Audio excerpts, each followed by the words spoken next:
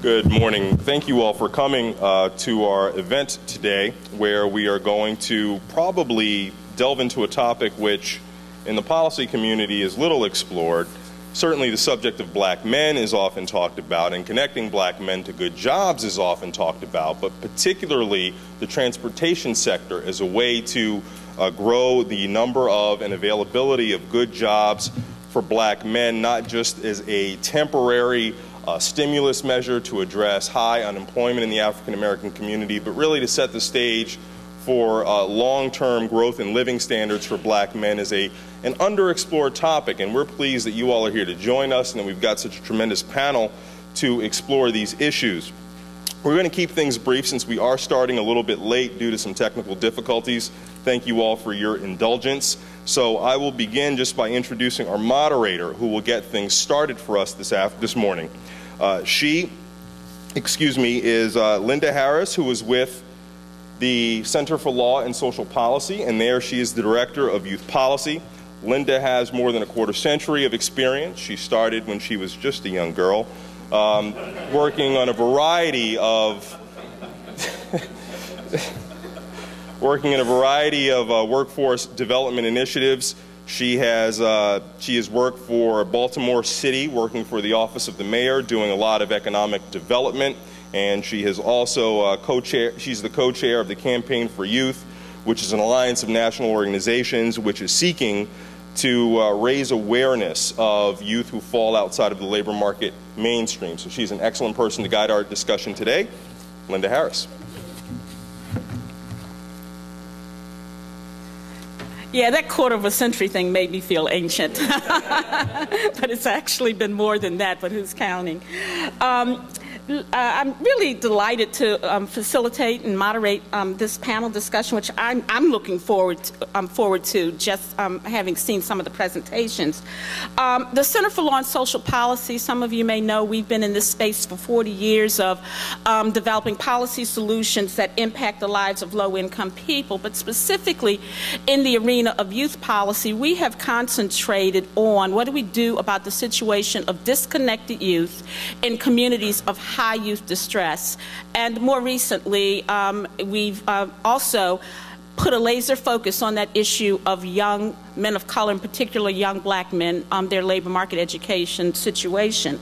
About 2 years ago, we issued a publication called Dream a World. It was part of the 2025 campaign for black men and boys, and it was a vision document. And the question was, at the time, the young men entering kindergarten in 2025 will be 18 years old and entering the labor force. And what do we have to do different to assure that the conversations we have in 2025 don't sound like what we're having now? How do we elevate the opportunity? And part of what we talked about in that issuance was the fact we had a need to commit to a full-scale community-wide strategies that reach out and re-engage young black men, that we have to build supported pathways that will put them on paths to the labor market where they can have opportunity for economic success, where we have to greatly expand the opportunities for work experience, work exposure, internships, job creation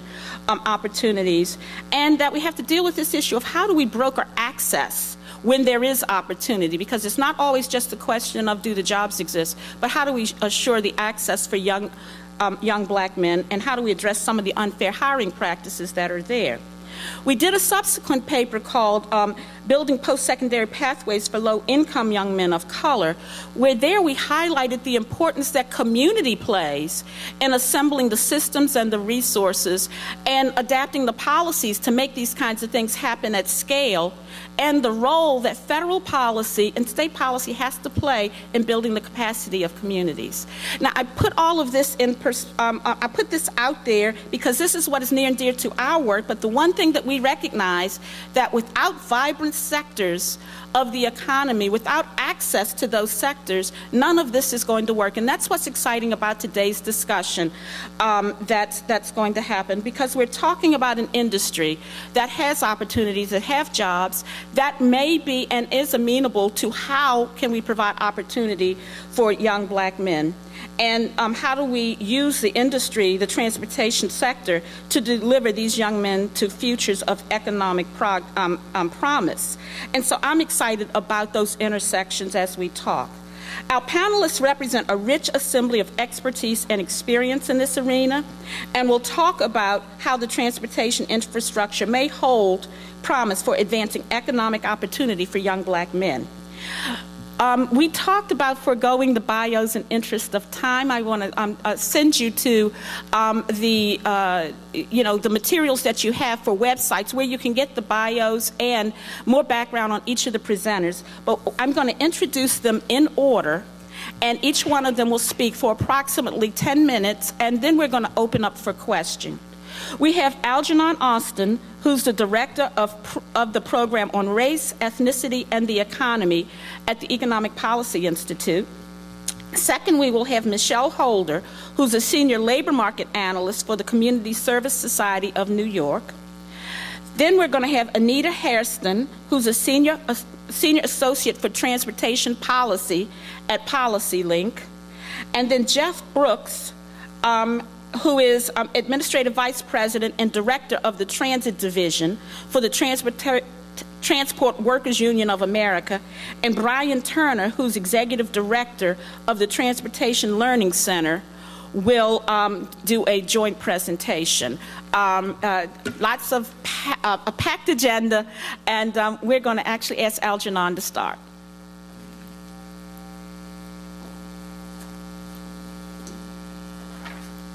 Okay, great. Good morning to you all. Thank you all for coming out this early in the morning. And as I'm going to move so that, one, I can better see that, and also that I can get my blood flowing and everything. Can people hear me well enough? Good. Okay, so I'm going to talk about transportation infrastructure as a mechanism for good jobs for black men. As the announcement to this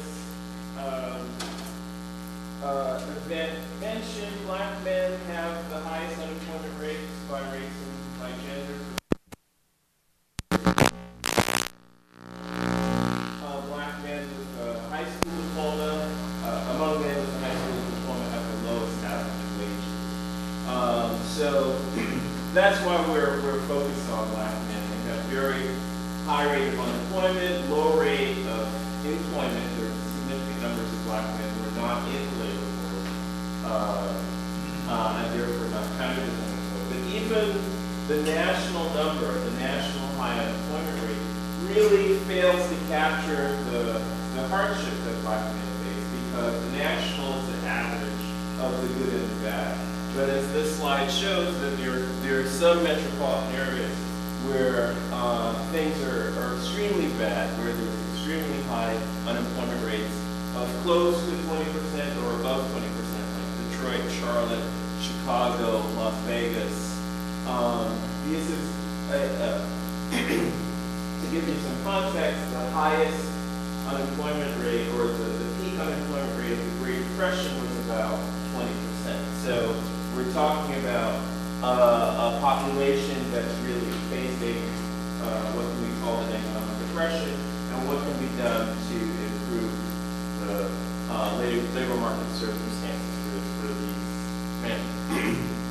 So here I'm looking at the share of the working age population in different industries.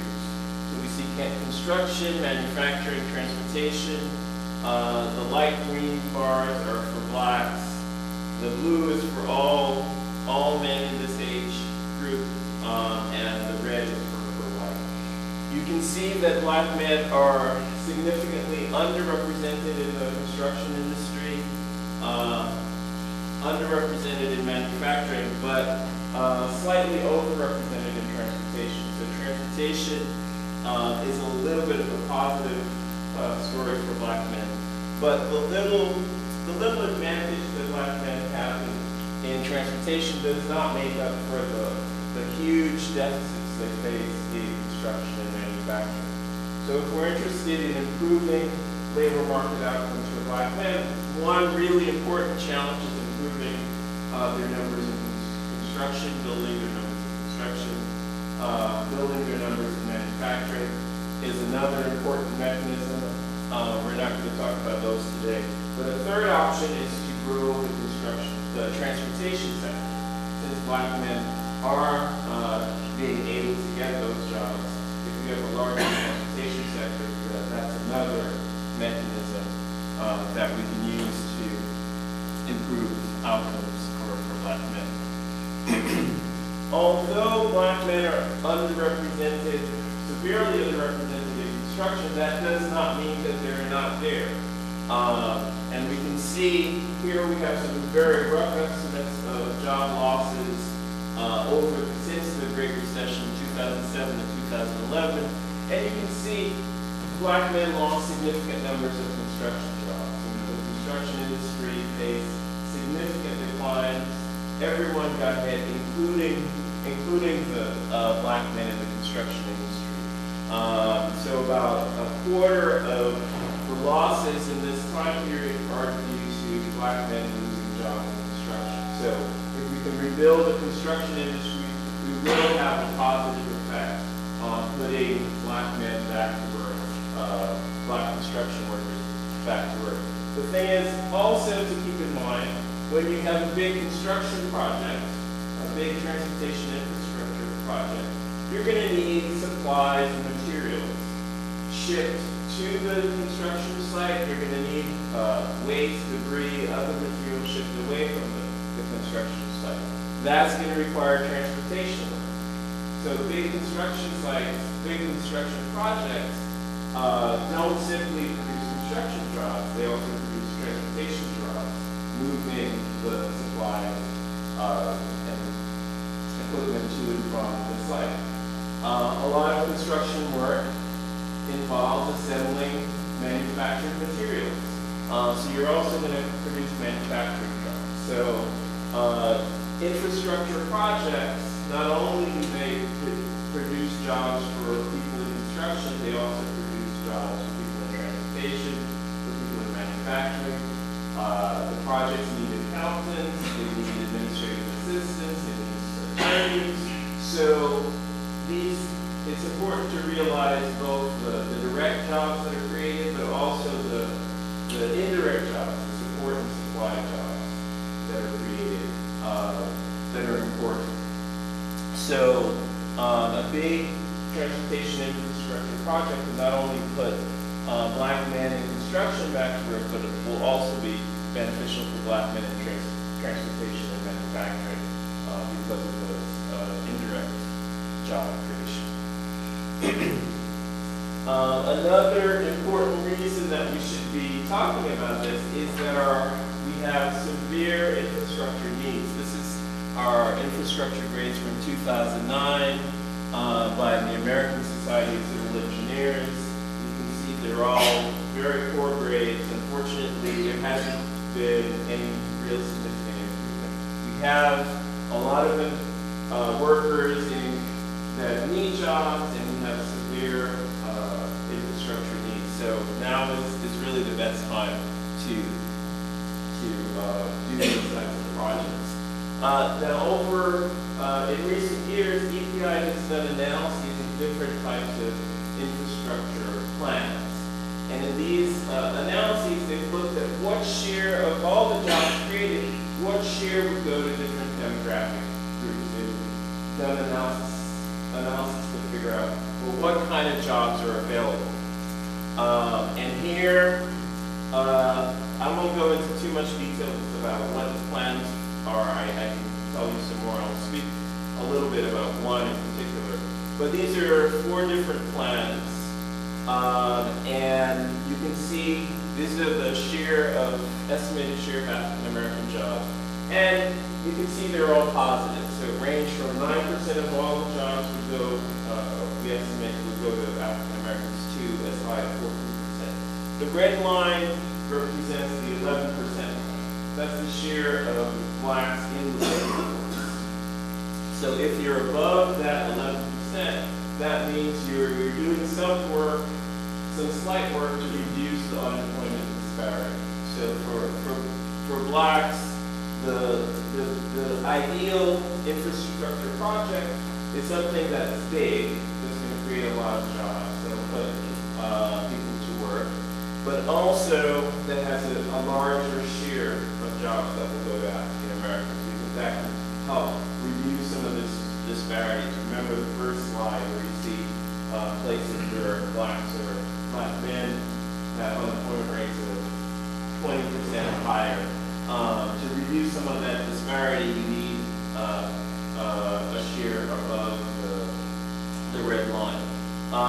We haven't done any systematic analysis, but among these and among some others, the projects that have a significant public transit component do the best in terms of the share of jobs for black workers. So that's part of the reasons why we're looking at infrastructure, and particularly public transit infrastructure, because in both the terms of the direct and indirect jobs, they do a good, they're effective at, okay, I have to speed up, at getting jobs for African Americans. A little bit FTA, so the FTA transit backlog, that's my title for it. It's the Federal Transportation Administration did an assessment of how much, of all of our public transit systems, how much do we need to spend to repair them. So that's what that project is. That's why it's big, and public transit does a good job in terms of the share of black men. These jobs are 74% male. The majority require high school diploma or less. So they're a good sign for them sort of reaching a black male population. This is the wage distribution. Basically, most of if you take all the wage distribution in the United States, cut it into 5 even pieces, and then look at the layout of the jobs, you can see the majority of the jobs are giving you sort of medium wage to very high wage. So they're good jobs in terms of the wages that they offer. So in conclusion, so depending on the type of investments, black men can get a significant share of jobs. As I showed, the sort of first look suggests that public transit investments are particularly good in terms of the share of jobs that will go to blacks. Most of the jobs are giving you good job wages. Remember that infrastructure investments, when you build, if you purchase more buses, build a subway system, you're going to need people to drive those buses, repair those buses, be train conductors. So infrastructure investments also can directly create transportation jobs, or can be part of the funding streams that create transportation jobs. Another point, when you have a good public transportation system, African Americans who may not own private vehicles, this is mobility, this improves people's access to jobs also. So that's an additional benefit that you get from making public transit investments. And that's all. Okay, thanks, Ellen. Have some questions. Michelle, you want to?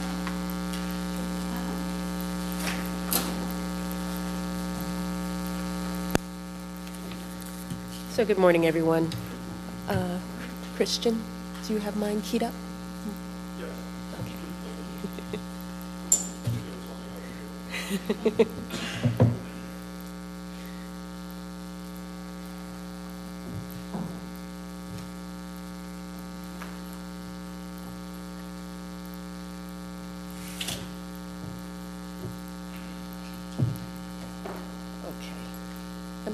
I'm having a little difficulty seeing the screen because of the flag. So I'm just gonna.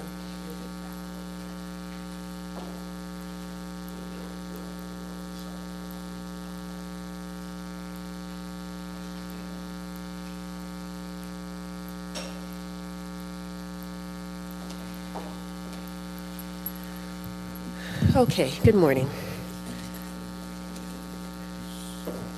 So as Linda mentioned, my name is Michelle Holder. I'm the Senior Labor Market Analyst at the Community Service Society of New York, which is a 168-year-old anti-poverty organization in New York City. I'm here to talk about Black male employment in the transportation sector in New York City, but I'm also going to talk a little bit about the construction sector in New York City. And as Algernon talked about, he sort of gave the overview nationwide. I'm going to give you all a glimpse of what these sectors look like in New York City and how Black male employment is represented in these sectors. My focus is going to be on the transportation sector, but again, I'm going to talk a little bit about the construction sector.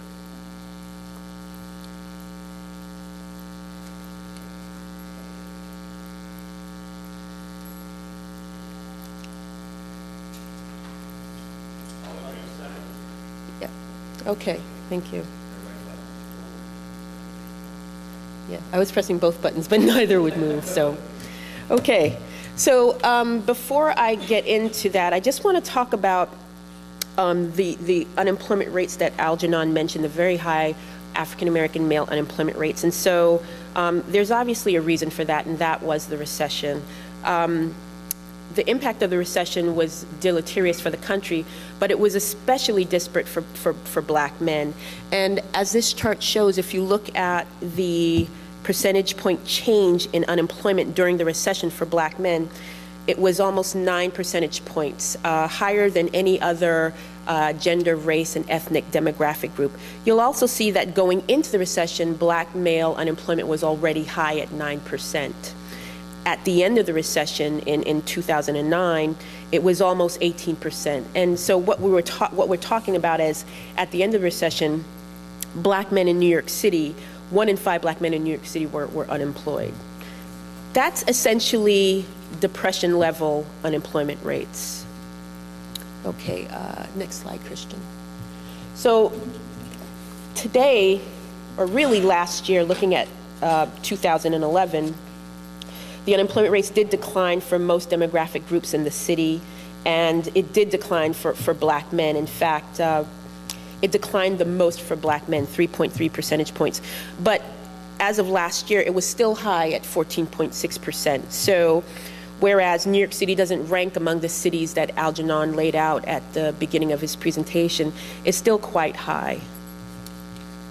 Next slide, Christian. And I did want to make mention of the issue of long-term unemployment in the Black community in New York City, because I think that this is forgotten in discussions about joblessness. Long-term unemployment has become a pervasive feature of the post-recession landscape, and the Black community in New York City has been the most impacted in terms of race and ethnic groups. What this chart shows is that by men and women, Black non-Hispanics have been out of work long-term at the highest percentage. And by long-term, I mean out of work for more than 6 months.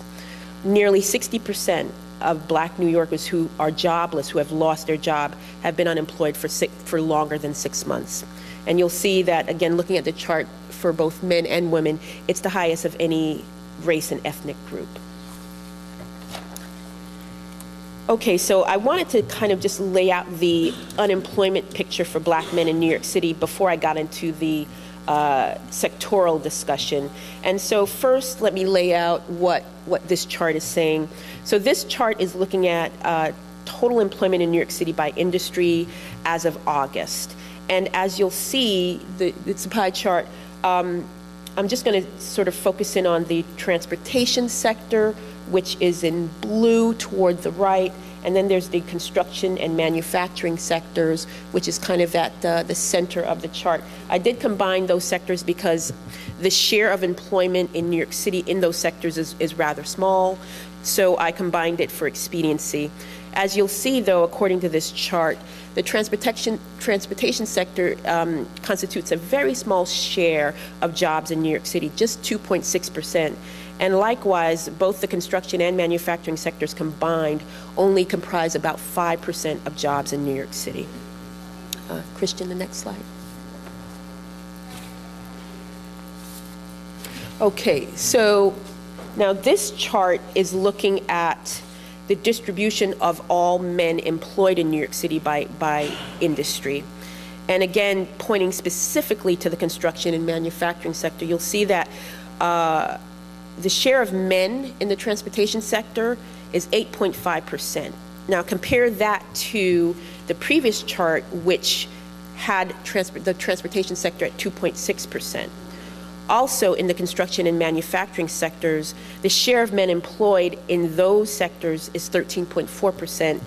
And again, comparing it to the previous chart, which we don't have to go back to, I'll just give you the number, comparing it to 4.8% for construction and manufacturing, you'll see that men dominate both of those industries in New York City. Okay, Christian. Now this chart looks at employed black men in New York City by industry, and again zeroing in on the transportation sector and the construction and manufacturing sector. You'll see that first and foremost, black men are not only well represented in the transportation sector, but they're overrepresented. 15.5% of all black men employed in New York City are employed in the transportation sector. That's compared to a sector which only comprises 2.6% of all jobs in New York City. So black men are very much overrepresented in that sector. In terms of construction and manufacturing, 11.2% of all black men are in those sectors combined.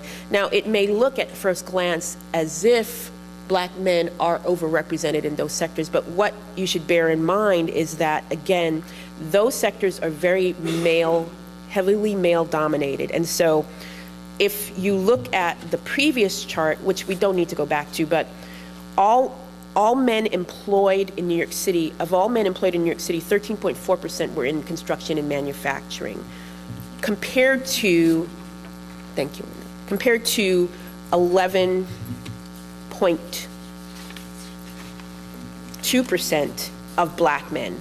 So black men are somewhat underrepresented in the construction industry if you look at the share of all men employed in those sectors in New York City. Okay, next chart. Now, so I think that the case is really quite clear that in New York City, the transportation sector has been really the biggest employer for black men. So what do the wages look like for those sectors where black men are underrepresented and black men are overrepresented? The transportation sector overall wages last year were almost $50,000, which is about the median household income level for the U.S. across the country. However, if you look at a sector like retail trade, where black men are also overrepresented in New York City, you'll see that the wages are are much lower at almost $36,000 a year. Where black men are underrepresented, for example, in professional and business services, you'll see that the wages are quite high.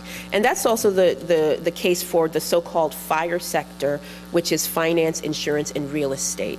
I didn't put those wages here, but it's actually a lot higher than the annual average wage for professional and business services.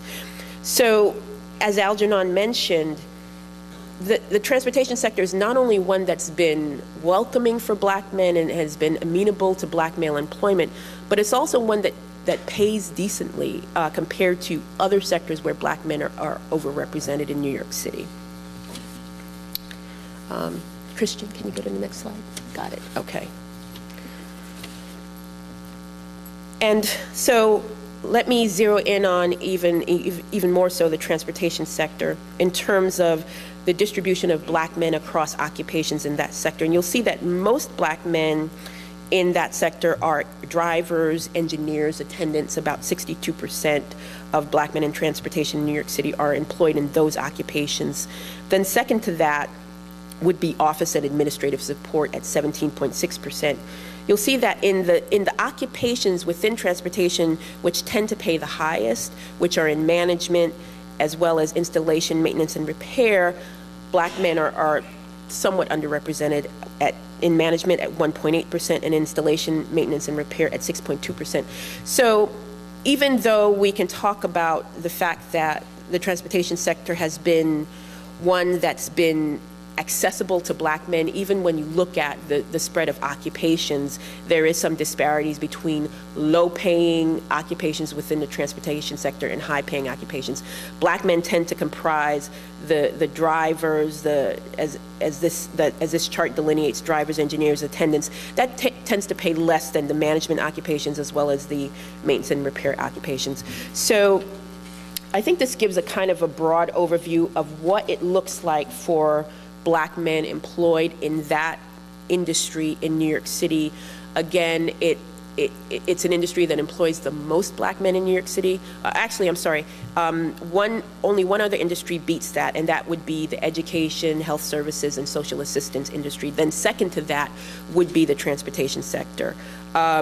So Algernon talked a little bit about, or actually he talked a lot about transportation investment in terms of infrastructure. Really what I wanted to show you is what it looked like for Black men in terms of the spread of employment, not only in construction, but in transportation. Thank you. Good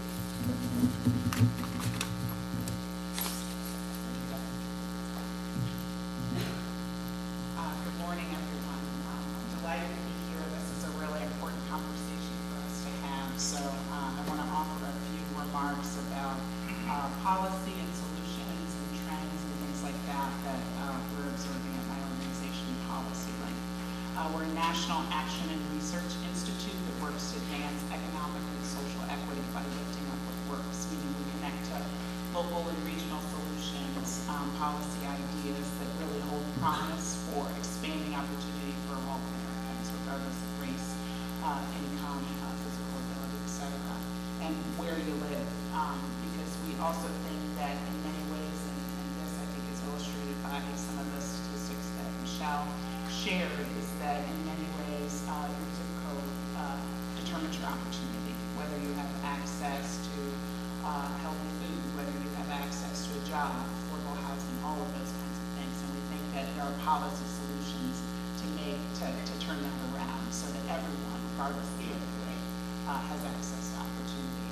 And in particular, we're very interested in transportation because we think it's the lifeline to that opportunity. It connects us to education and to housing. It takes us to a grocery store. And yes, of course, to employment, and that's important.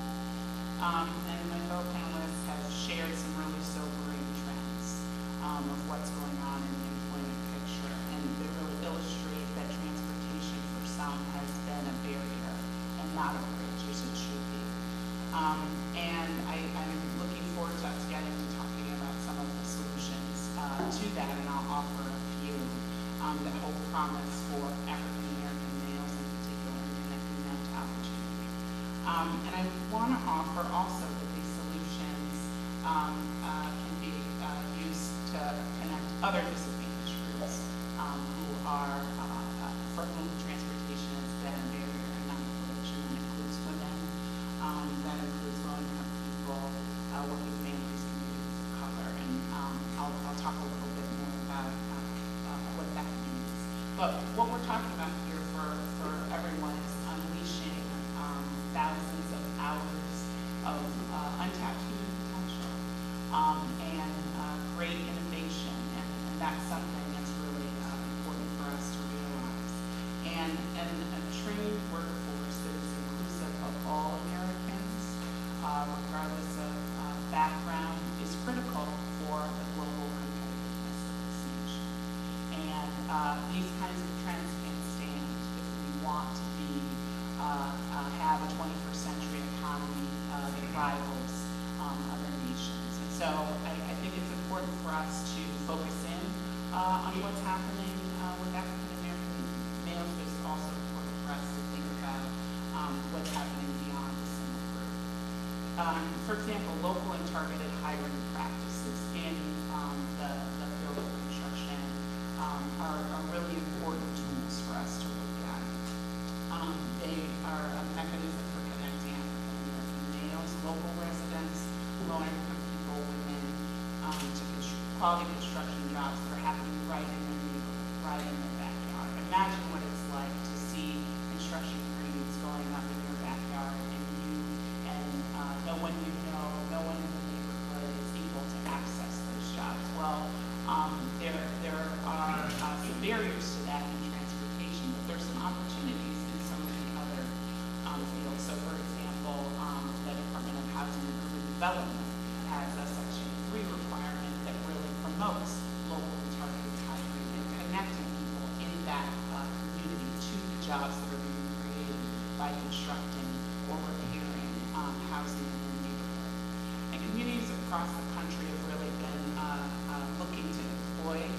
these local hiring provisions and targeted hiring provisions for projects of different sizes.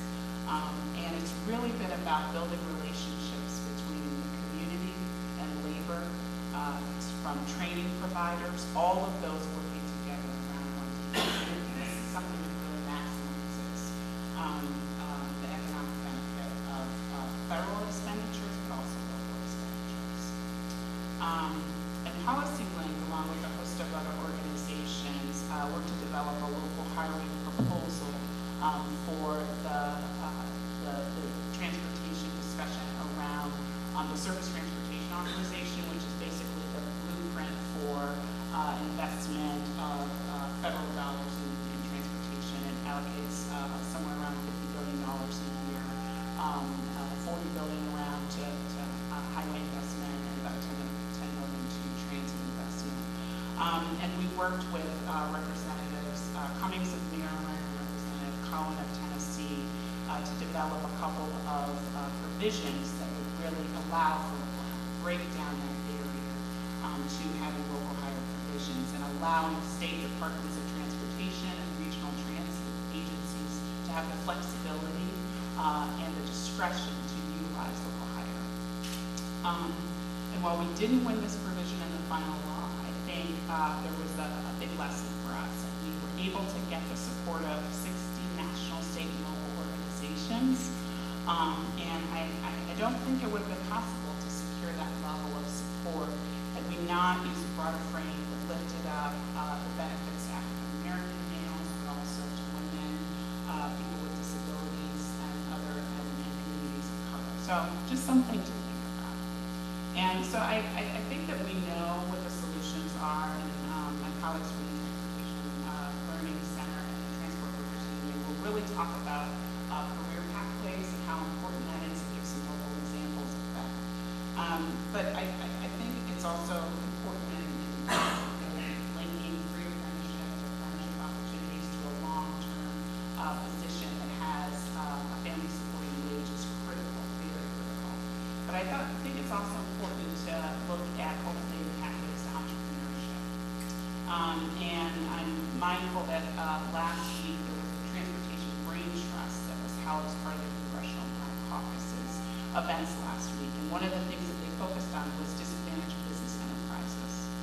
And there is a DBE program at the U.S. Department of Transportation. They have a goal of including up to 10% for contracts to go to, this would be small contractors, women-owned businesses, businesses owned by ethnic minorities. And that's a 10% goal, but I have to say that there's some statistics that tell us that that goal is not being met. So if you just look at the Recovery Act, $48 billion for transportation or infrastructure, particularly on highway construction, 2% of the contracts went to disadvantaged business enterprises, much well below the 10% goal. And interestingly, most recently, just in Georgia in July, there was a ballot initiative to raise additional resources, a sales tax initiative to raise additional resources for transportation. And you think in a place like Atlanta, traffic choked, where there are hundreds of thousands of people who actually don't have access to a vehicle and also don't have any access to transit, working transit in their community. In the midst of this all, the Georgia NAACP raised and got some headlines because they really pointed out that the Department of Transportation had not been awarding contracts to disadvantaged business enterprises. So in essence, they said, well, you know, why should we pass the sales tax? Are we just putting good money after that if we're not allowing people in full access for businesses that want to participate and build their entrepreneurial endeavors? If you want to look at a model for how to do DBE participation well, I'd encourage you to look at the Gamaliel Foundation's Missouri model. Highly successful there. They worked on a project, an interstate project, Interstate 64 near St. Louis, and by pulling together community, labor, the contractors, the State Department of Transportation, the people who are doing projects ahead of schedule, $11 million under budget, and they well exceeded the goal that they set of 16% disadvantaged business enterprise participation because they had all the folks at the table. So definitely take a look at that. And again, I think we know what the solutions are, and I think that transportation is a really great starting point. But given the high levels of unemployment that my colleagues raised, I want to offer a frame of maybe setting our sights even higher and thinking about infrastructure banks.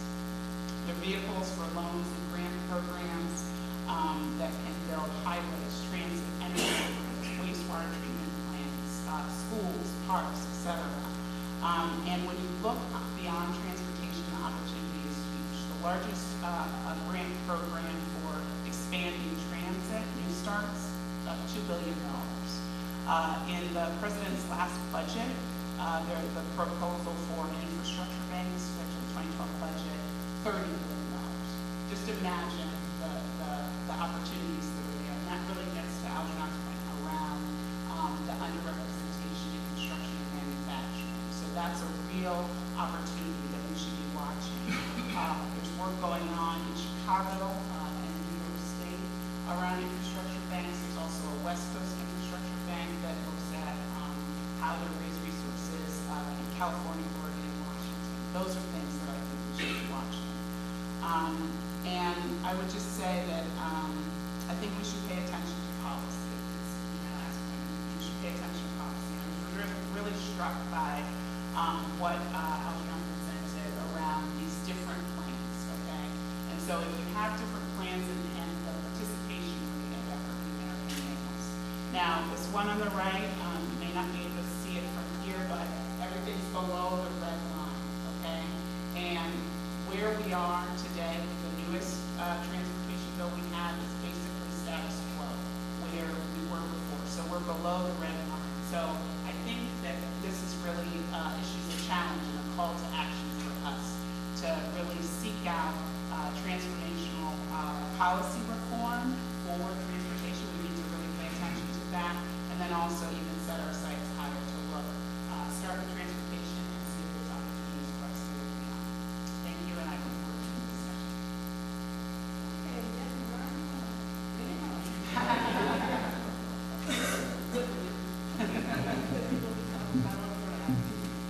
So let's see if we can make this thing work.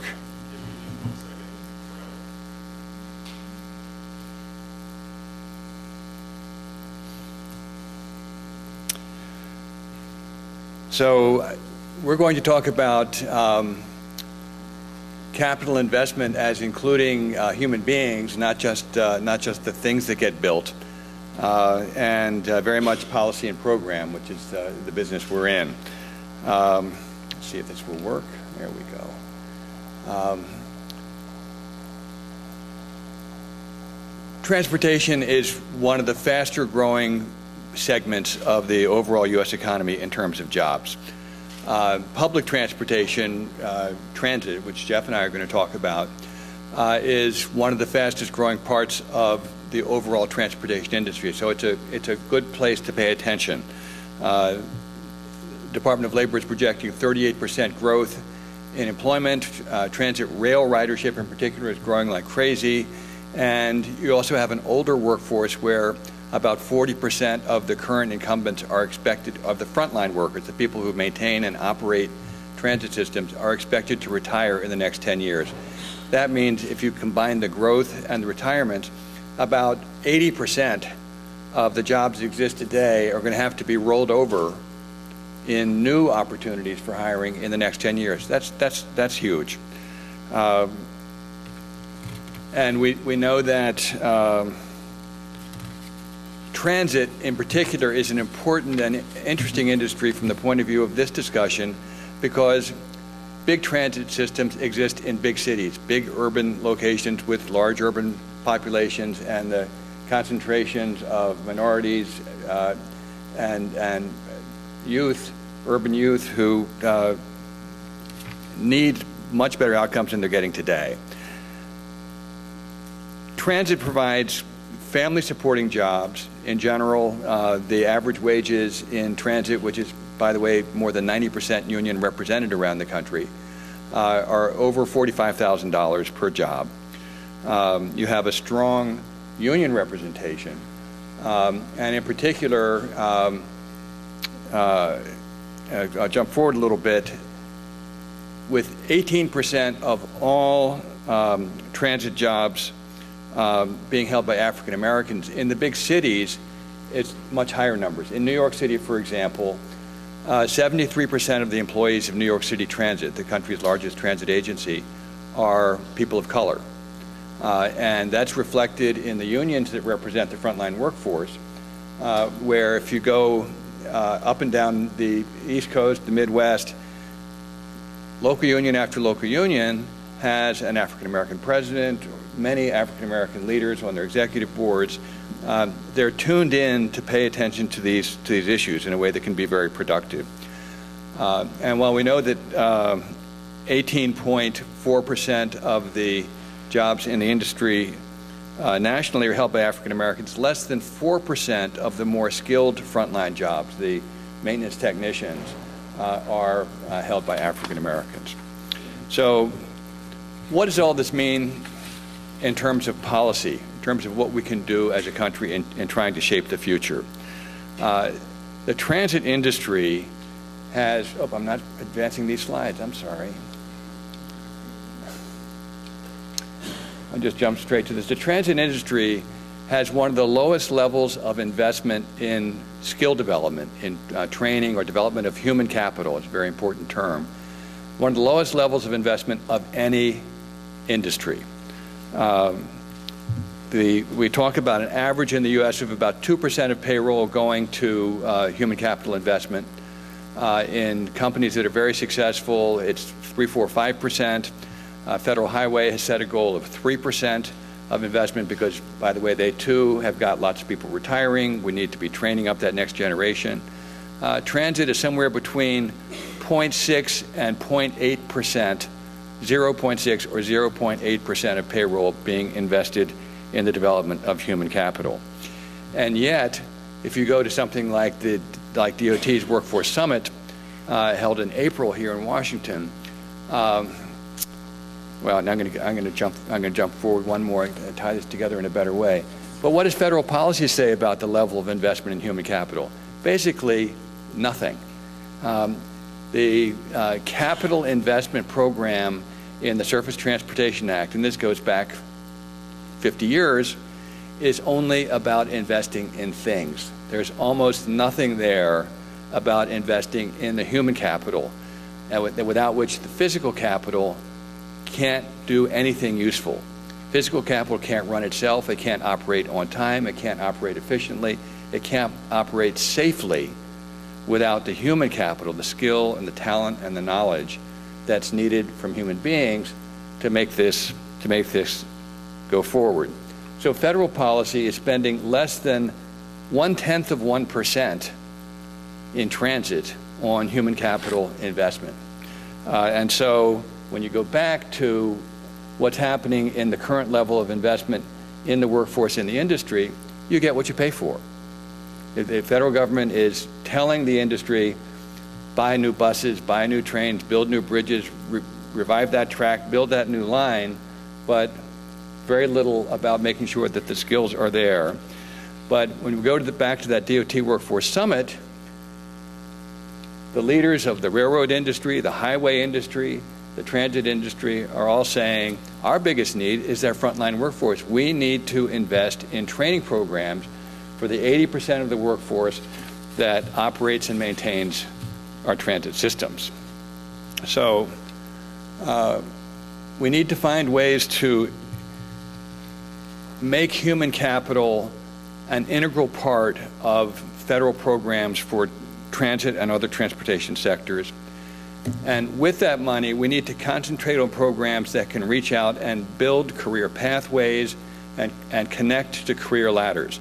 At our center, the Transportation Learning Center, we have built a framework over the last dozen years of national training standards, apprenticeships, systems that can be used if there were more money to invest in training, but there isn't very much. That system of training, apprenticeship training standards, hands-on learning opportunities can be rotated and applied to people who could come into the industry, to high schools, to middle schools, to people in the community who could come into transit and who could come from the communities served by transit, which are these large cities. So we're looking at two major emphases. First of all, real money for human capital investment. Second of all, quality career pathway programs, partnering transit agencies and unions with high schools and middle schools, hands-on and problem-solving approaches to learning, which could solve a lot of issues faced by young people who are dropping out because they're hands-on learners, mentoring, job shadowing, internships, college credit for training that's done to national standards as we've been developing, and all of that. So I'm going to turn this over to Jeff Brooks, who's going to talk about what he has done as probably the single most effective leader in the U.S. transit industry in building not just career ladder programs for today's transit employees, but those career pathway partnerships to bring young people from the community into the industry and expand opportunities for quality careers. Jeff.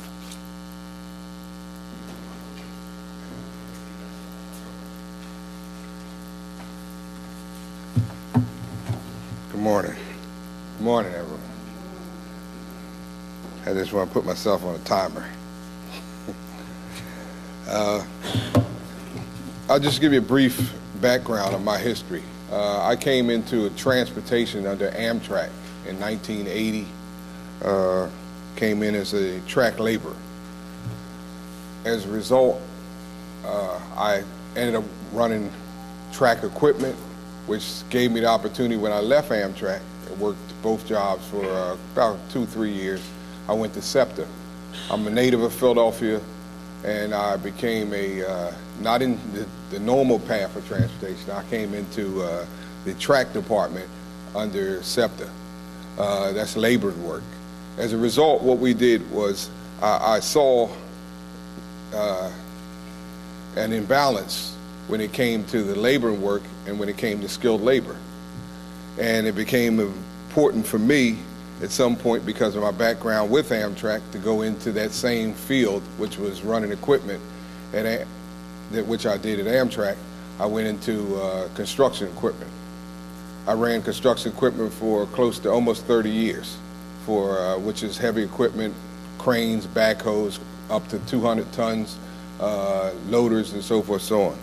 But what became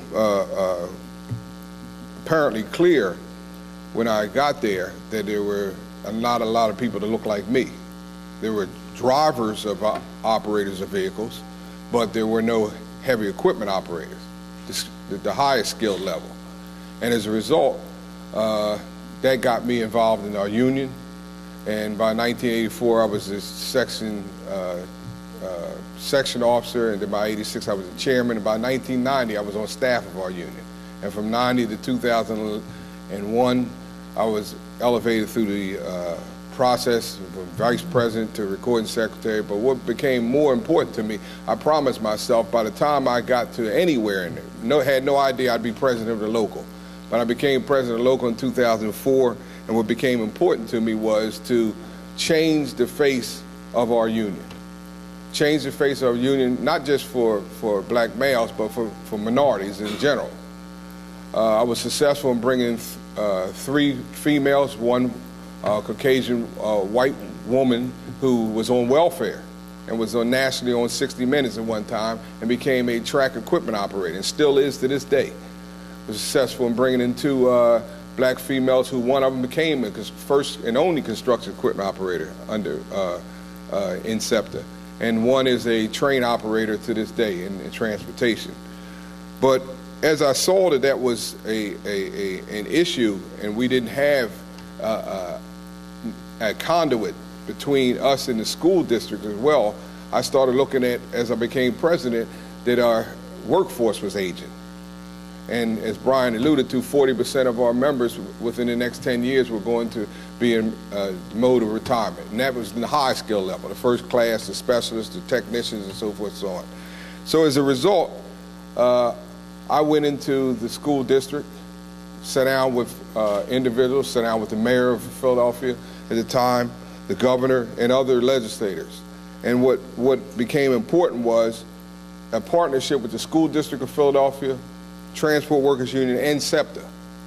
But more than that, I thought it was, we couldn't start at the high school level. We had to start before that. You can't catch children at high school and expect them to go right into those careers when they had no background.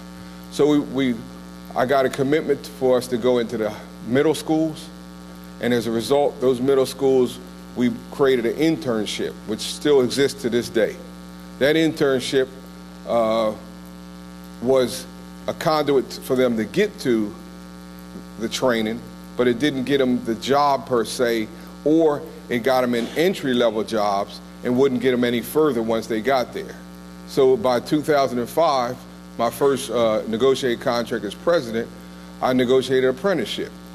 And that apprenticeship gave them the bridge to prevent anyone from just going to the low-level jobs, or even the existing employees and members of my union staying in those low-level jobs and not becoming electricians, plumbers, carpenters, and so forth and so on. I'm proud to say one of the individuals I went to school with, I won't mention how many years ago because I'm 56, but I will say that it was necessary for us to move forward and to get us to a place where we needed to be, and she has become a plumber and now has retired from there, as well as I have. So with that, I just want to give you a little insight. I appreciate your help in being here, but I appreciate more than anything the ability for us to be able to move forward and possibly move this nation in a direction where we can have training for individuals who, a voice for the voiceless. Thank you.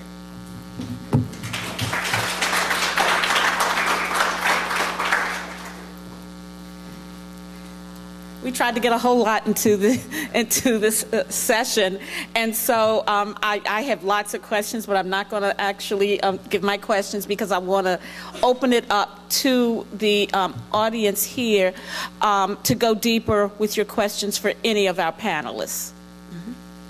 And can you identify who you are, where you're from? My name is Chris Merrill. I'm here because I'm on the Riders Advisory Council with the local transit provider, Lomata. Jeff, question for you: is bargaining a pathway where other contracts are building on what you did in the 2005? I know that there's a local firm in Alexandria that bargains or works with bargaining with the unions, collective bargaining around the country in transit negotiations. I wonder if yours is the kind of a template for how it can be done. Well, yes, it is. As a training director, we actually represent, our union represents Neil Training, which is our largest local, 38,000 members. Philadelphia, Miami, San Francisco, Houston, Columbus, Ohio, Ann Arbor, Michigan. So there's numerous places around the country. But what I found is that as a training director, what I'm driving towards, and I have the support of our international president, is to make sure that as I go into these locals, I'm giving them this pathway for them to understand that this model has happened and it's worked. I'm not speaking from a secondary, I'm speaking from my own experience. And this is where the Transportation Learning Center comes in. We have managers as well as labor on that board, which I'm a member of. And on that board, for instance, Bev Scott, GM, which now is involved, which is a much larger transit system, multimodal transit system. The board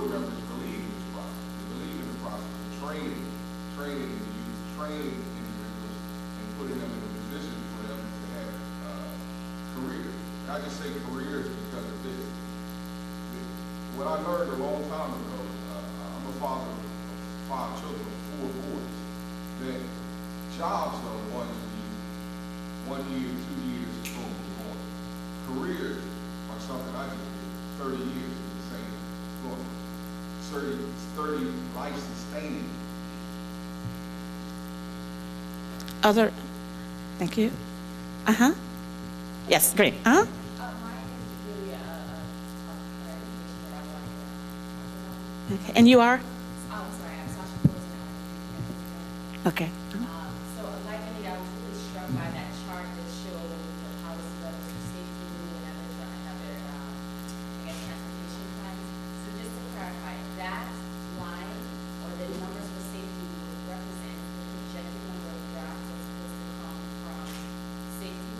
I mean, This year of jobs, yes. this year of jobs. Yeah. Do we have that information online that we can access? Oh, yeah. So all of these were taken from reports, but contact me.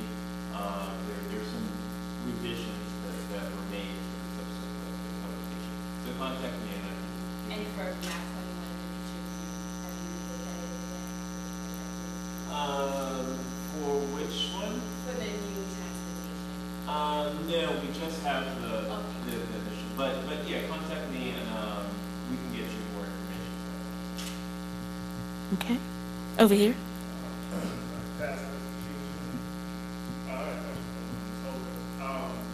The data which you showed, over time, you look at it from pre-recession, post-recession, and how that fluctuates with that 7% transportation and maybe 15% for construction or vice versa. Did that change over time? Is it reflecting the business cycle that stats and transportation? Yeah, no, that's a good question. I actually didn't look at